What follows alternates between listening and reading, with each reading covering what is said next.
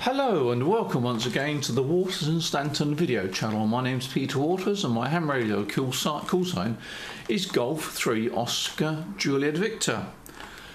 Today we're going to discuss a new antenna from the Comet Corporation in Japan.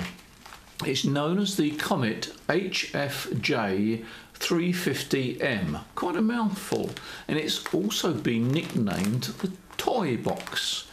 I'm not sure whether it's a mistranslation, whether they meant to say it's the toolbox or indeed the toy box, but it says on the label toy box, so toy box it will be.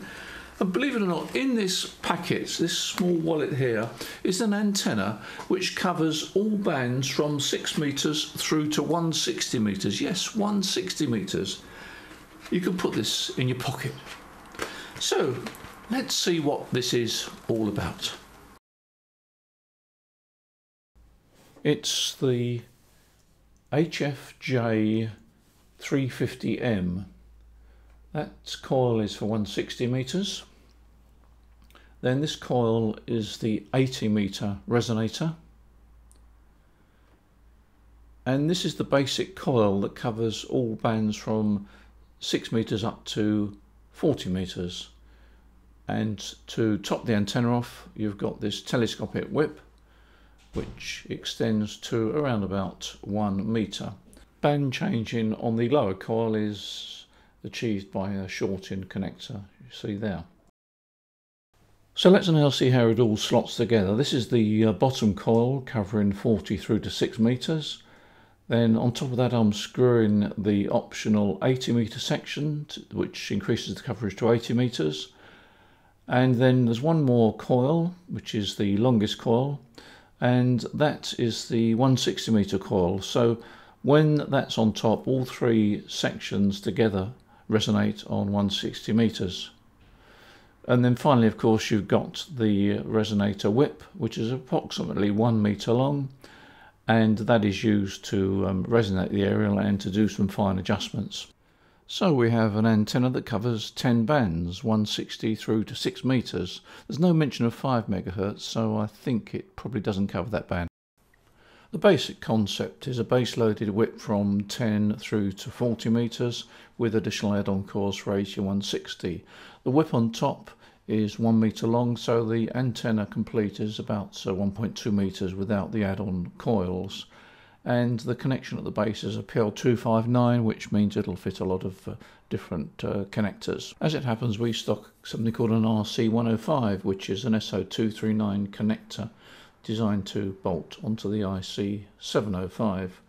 So I decided to attach that to the 705, and it's a convenient way of converting that BNC into an SO239 and making a platform for this Comet antenna. And here you can see I've put the Comet antenna onto the base, and it makes quite a neat package. When using the antenna in this way, it's essential you add some radials.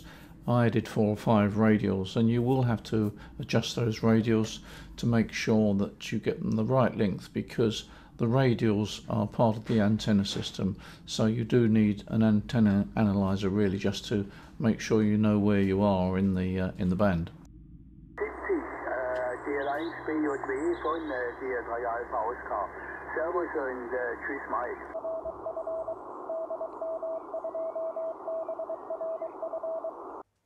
Another option is to mount this antenna onto a mag mount and then to put it onto your car, which would be another option and another way of using it. So I'll put it on a mag mount on my motorhome just to see whether it resonated. It resonated okay, and I was ready to go on the air with my IC705. Now, of course, reality has to kick in with these small antennas. For example, on 10 meters, this antenna would be a bit under half the size of a 10-meter quarter wave. On 20 meters, it will be a fifth the size of a quarter wave. On 40 meters, it would be a tenth of the size. On 80 meters, it will be a 20th of the size.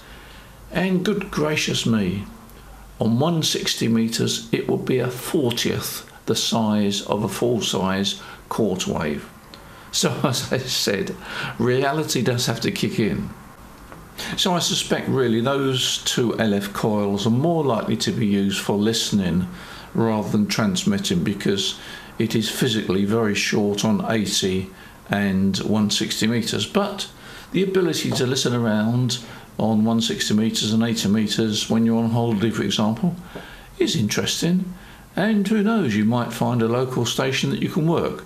But primarily, I think this antenna will be used for the higher bands, 40 meters, 30 meters, 20 meters, 17 meters, etc., etc. The interesting thing about this antenna, of course, is that it is literally pocket size. I mean, once it's put back into its plastic wallet, then the whole thing would fit into your pocket. An antenna that fits in your pocket yet has the ability to transmit and receive on all bands from 10 meters to 160 meters, or 6 meters and 4 meters if you just put the whip in. Quite incredible. I should say, of course, that as the whip has got a 3/8 inch thread, you can't connect it directly into the SO239 mount. You've got to go through the 40 meter to 10 meter loading coil and just short it out with that short-in lead that they give you. It's an interesting antenna, and as I say, it does enable you to get on all the ham radio bands, on the HF bands at least, apart from 5 megahertz. And there we are. That's the Comet HFJ, I've forgotten it already, the Comet HFJ-350M for you. It's available now, and something to play around with, I suppose. Don't forget to press the subscribe button. That lets you know when new videos are coming up, and it also indicates to us that we're doing the right thing. I'm not sure what the next video is about.